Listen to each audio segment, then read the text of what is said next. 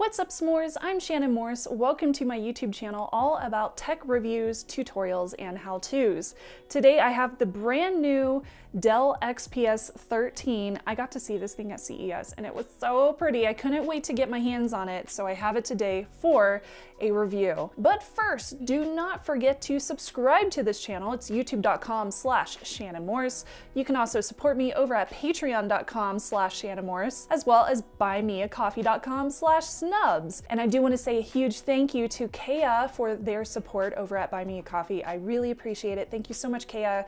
You are keeping me caffeinated through all these recording sessions, so I appreciate it. You are helping me so much. Thank you. So again, this is the new 2020 Dell XPS 13 9300. This is an 11-inch laptop with a 13.4-inch display weighing in at only 2.8 pounds. The configuration that I have here is a Core i7-1065G7 with 16 gigs of RAM, 512 gigs of storage on an SSD, and it's also a 1920 by 1200 touch display. This is in white and it costs about $17.50. Now configurations do start at $9.99, so they do have a really competitive option, and they increase in price depending on the CPU, the storage, memory, screen, and the features. There's also a developer edition which is available, and that is tuned precisely to work with Ubuntu. That's the version that I have at home, except mine's like 3 or 4 years old now. I've been using it for ages, and the thing still runs like a beast, so I know that XPS 13s run like beasts. It is a top choice as well with my group of InfoSec and programming friends too, just because it's compatible with pretty much anything that you would run in Linux and Ubuntu. Now, Dell has continued with the XPS 13 line this year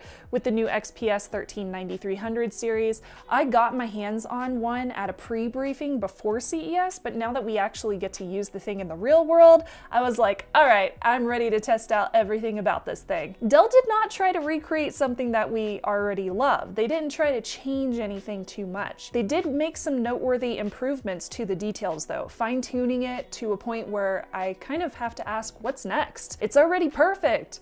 And spoiler alert, I kind of love this thing. Not just because it's an XPS 13, but they've made so many improvements from the version that I've had for 3 to 4 years. So I want to upgrade.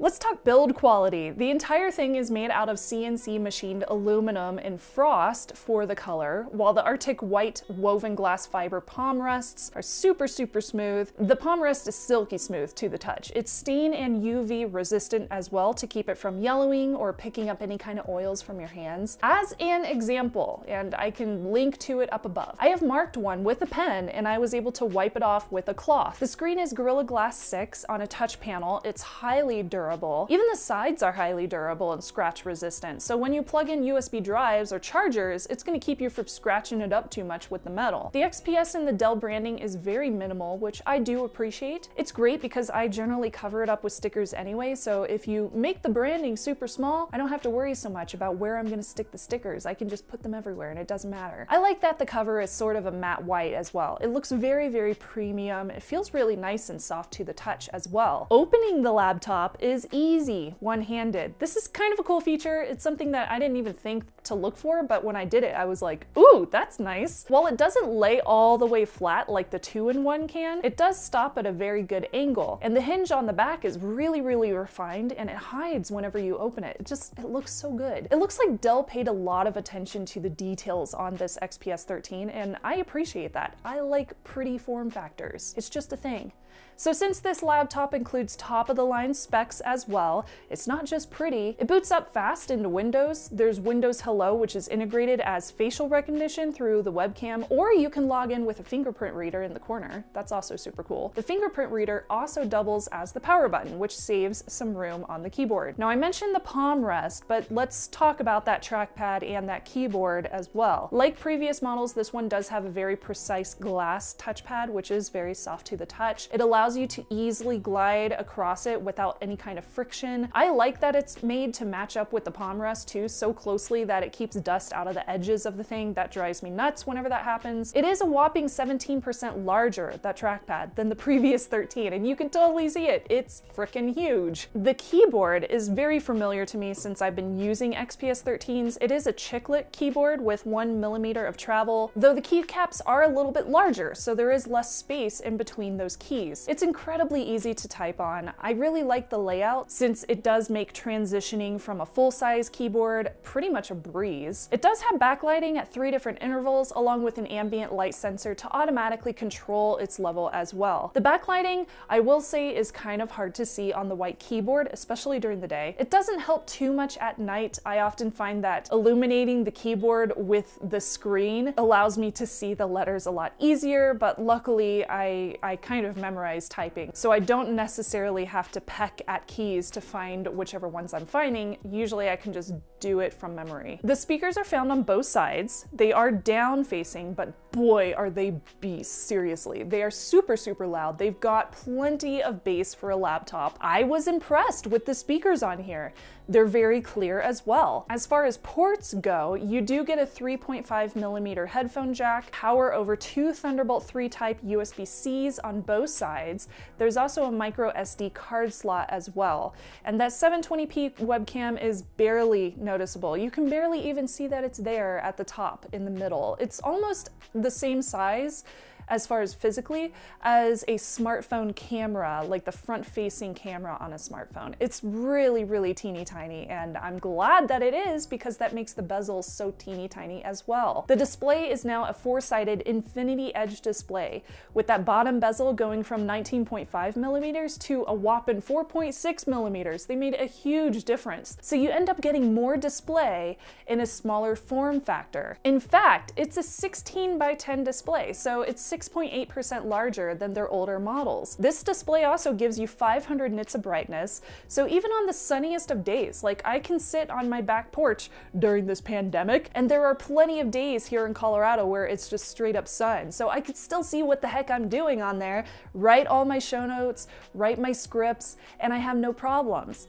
The viewing angles are also really great, so I can power through a workday really, really easily. The colors are gorgeous, and the screen includes Dell's eye-safe technology, which helps reduce emitted blue light, which can help you with eye strain if you're looking at your computer for hours and hours per day, which is definitely something that I feel like we all do. It does get warm whenever you are using lots of processing power, but it's not uncomfortable, so I can easily leave this in my lap and be able to get my work done. The thermals and the fans built into the XPS 13, it's not fanless, it does have fans, those do help disperse some heat really well. The fans are super, super quiet. I can barely hear them even when I'm running lots of applications, so I'm pretty happy with that. The battery life is also incredible. It easily lasts a full day of work, even whenever I'm watching like tons of videos on YouTube or Netflix, so very happy with the battery as well. I can easily get 8 hours out of the thing, no problem.